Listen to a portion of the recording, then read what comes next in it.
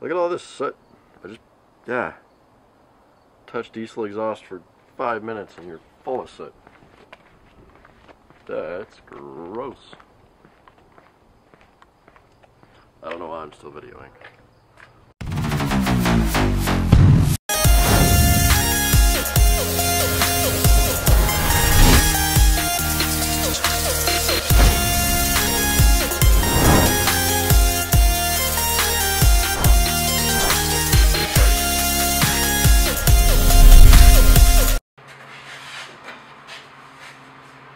Bob, Bob.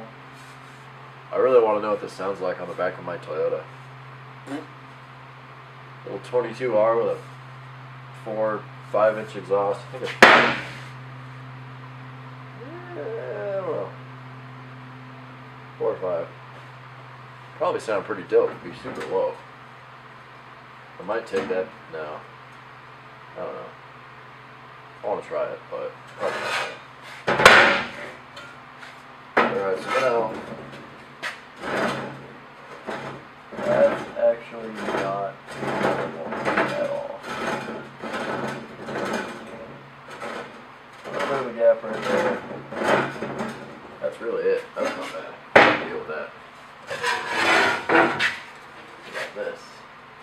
Yeah, it's got a pretty big gap right there. And the rest of it's good. Nothing's perfect, I guess. Yeah, a little bit of a gap there. Alright, so I'll shave. I will shave. Yep. That section down a little bit. Instead of a gap, it'll have a little bit of a lean.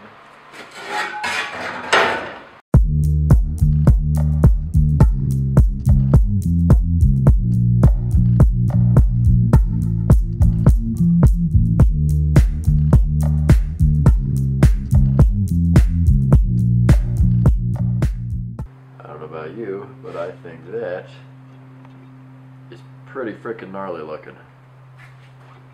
Like the good kind of gnarly. I think that's pretty crazy. I dig it.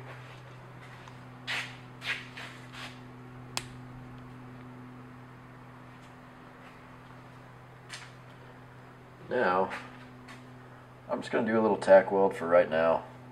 Just hold it together. You can see the gap's pretty close. If I wiggle it, it gets a little bit closer. That's not bad. There were some huge gaps over there, so it'll be a lot better. And then I just gotta trim this so it mates about that flush with the exhaust, the existing exhaust on the truck. Then I gotta figure out how to hang it. Did I not record that? I thought I recorded that. Well, it's tacked on there now. Well, alrighty there. Then, alright, where is it? There is where the slip fitting is. That's where all those extra little bends are. And that's the area I still gotta weld. And there's the end of the pipe. Still got the obnoxious, but at least it's gonna be obnoxious pointed not in the direction of my head. So it's going to be a lot better. I'm going to throw a conventional exhaust hanger with some little rubber isolators right here. And that should actually do it. Amazingly, it looks like it all fit pretty well on the first try. I just had to beat this a little bit back into round shape so I could get it on there. Yeah, the rest of it looks great. So I'm going to go ahead and weld that up. Then I'll move the Dodge over to where the welder can reach, and we'll get it welded on there. Probably not go for a spin, but I want to. Eventually we'll go for a spin.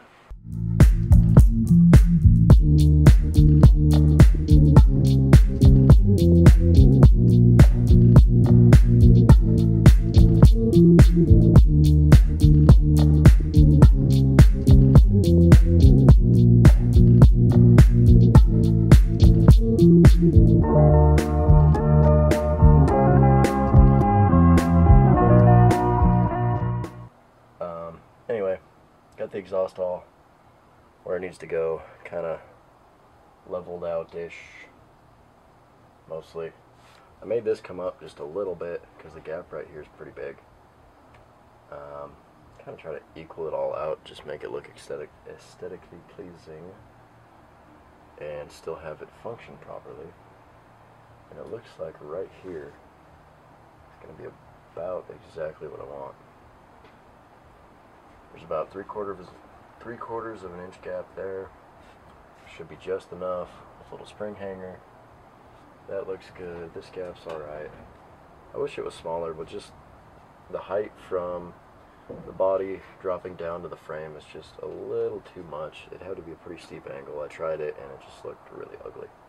You could tell it was pointed up like a Bosoku exhaust or something. It was weird. So, right about here is where everything is the most pleased.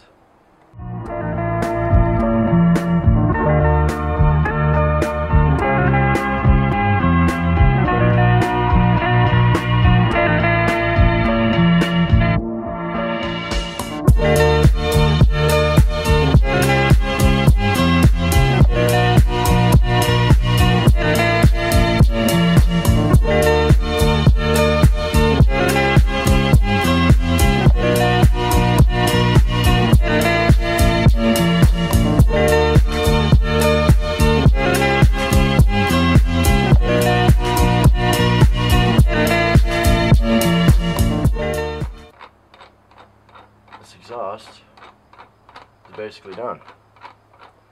Now if you're thinking, oh my god, that looks terrible, well, you're kind of right. My welds are not the greatest in the world, but this is kind of the farm truck, the work truck, and they're planning on selling it fairly soon. And you should have seen the welds that were under there before. They were even worse. They were horrid. Not to mention that big old dent right there, the scratches, blah blah yada yada. Long story short, we would not do this on any of the show vehicles, quality vehicles, or customer vehicles. We would never do this on your truck unless you were in absolute dire need of an exhaust and barely had enough money to scrape by. And even then, it'd probably look better than this. So, yeah, we'd never do this to your thing. This stuff isn't bad. It's definitely not great. But if you need just some sort of corrosion protection for your exhaust, or just need to do a little bit of touch-up, it's fine. You'll see what it does in a minute. It's super flat, or kind of matte, flat, whatever finish. It's really strange. And if you get one of the colored ones, it'll still change color when it heats up. It's just, I don't know, whatever.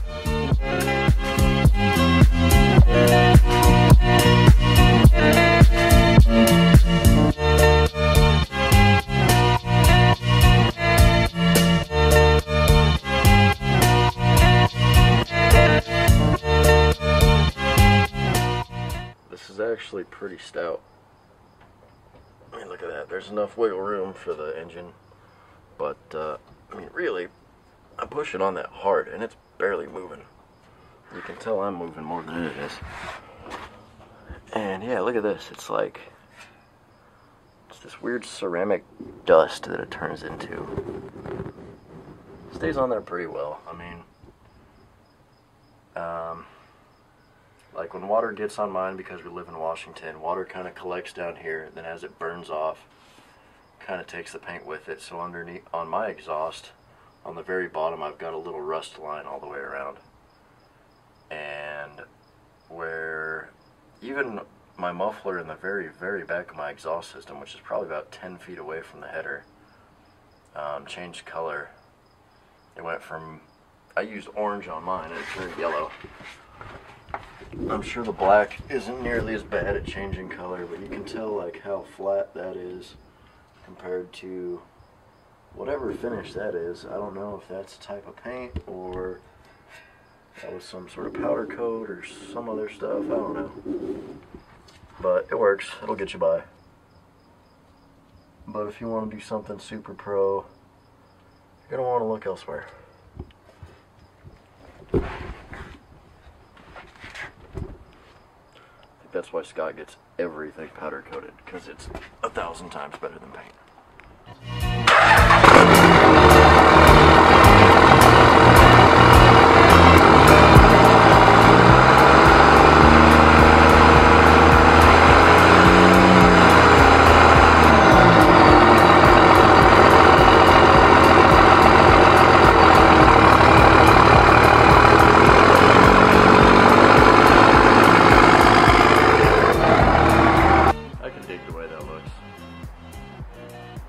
A little radical, not quite the norm.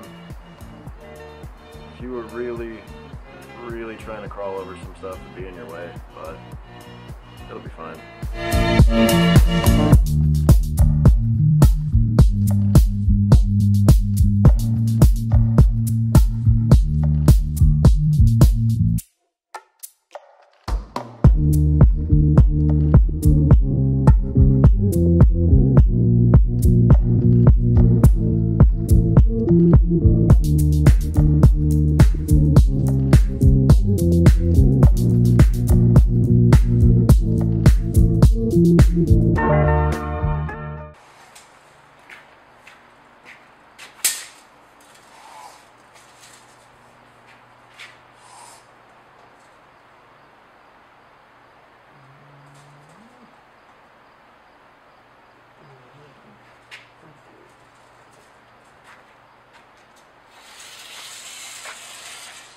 About that many. In case you can't see it, that's 88 inches, which is over 7 feet. That was a bit of a struggle, but Brandon got the exhaust all buttoned up on the Dodge so we can finally think when we drive on parts runs and going to get things and errands. So that stack up there behind our heads, man, I tell you what, you can't even have a regular conversation. Load quads, put anything in the back of the truck, garbage, without it getting burnt on the stack. So that's finally nice to have that done. So now, since we're finished with that, we can move on to some bigger, greater, and better things. We can continue working on the Fourth Horseman, but we're waiting on power steering parts. Thanks for being here. Thanks for watching every day. Thanks for your support. We really appreciate it. Check us out at cougarhousegarage.com. Look at our Facebook /Cougar House Garage, and we are Cougar House Garage on Instagram. Follow us, and we'll see you guys in the next video.